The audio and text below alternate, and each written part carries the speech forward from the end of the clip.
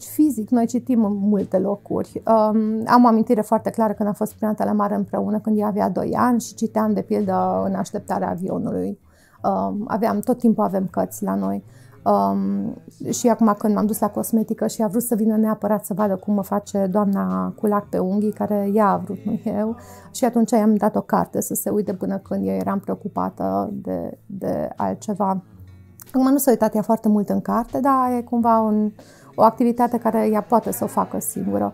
Acasă citim, seara tot timpul este poveste. Acum, cu al doilea copil, că eu am alt program cu bebele mic, soțul îi citește. Ce am rearanjat în casă, în locuință pentru lectură, este că am mai făcut încă o bibliotecă la care ea are acces facil. Dar nu citim în anumite locuri, avem cărți peste tot aruncate și activitate zilnică să adun cărțile din casă, să le pun înapoi pe bibliotecă, că altfel nu găsim. Sunt cărți lângă pat, pe pat, sub pat, deci noi avem cărți peste tot. Nu, n-a fost cazul. Citim cu copiii peste tot. Citim la masă, citim în baie, citim evident la somn, citim în mașină. Ne-a ajutat în momente delicate. De exemplu, în cercatul lui Edi a fost un moment în care am valorificat cititul, pentru că am trecut de la momentul în care îl țineam în brațe alăptându-l la momentul în care îl țineam în brațe citindu-i. A fost de un real ajutor. Koduses keskkonnas me otseselt midagi ei muutnud, sellepärast et me oleme kasutanud ettelugemiseks tavaliselt magamistuba, voodit, kus ei ole segavaid faktoreid. Ehk siis ei mängi telekas, ei ole liigselt mänguasju lapsel kõrval, et laps nagu saaks keskenduda kuulamisele. Loomulikult oleks hea, kui oleks täpselt aega keskenduda, et ei oleks segavaid faktoreid, et see innustab laps võib-olla rohkem seda lapse raamatule keskenduma. Tavaliselt mina loen oma tütrega raamatuid kas ühistranspordis, kui me liigume kuhugile, autoga sõites ja kodus kui sellist on ainult õhtuti.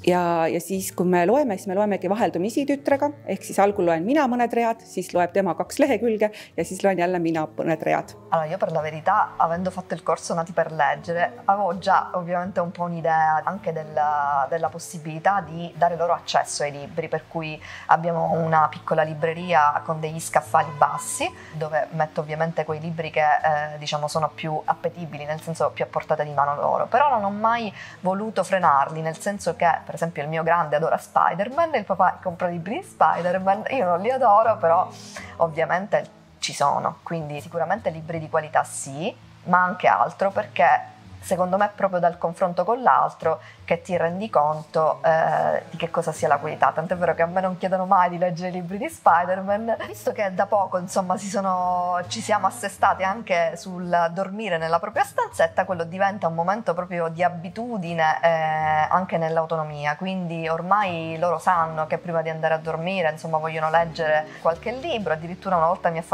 Lorenzo mi ha fatto trovare tutti i libri proprio sparsi sul letto, perché mamma ha detto: mamma, questi sono quelli proprio essenziali. Ho detto: guarda, siccome dobbiamo andare a letto, comunque ne prendiamo 3-4, allora, anche perché c'è pure il fratellino che vuole scegliere i suoi, quindi uno cerca insomma di logicamente concentrare, ecco, su alcuni libri che scelgono comunque loro la lettura serale. Nella loro stanza loro hanno una libreria molto grande a misura di bambino e ne abbiamo fatta un'altra proprio nel periodo del lockdown, quindi anche post corso un po', chiamiamola montessoriana, quindi diciamo con a vista, dove i libri sono messi a vista, chiaramente tutti quelli che ci entrano, poi altri sono messi in altri punti, sempre nella loro stanza, in altre librerie. Poi comunque casa mia è piena di librerie, quindi ci sono libri dovunque, cioè dove loro possono andare vanno sempre a trovare libri. I loro libri sono all'interno della loro stanza, però in giro comunque ci sono anche libri di illustrazione, di fotografia, quindi comunque sono sempre attratti nel guardare qualcosa.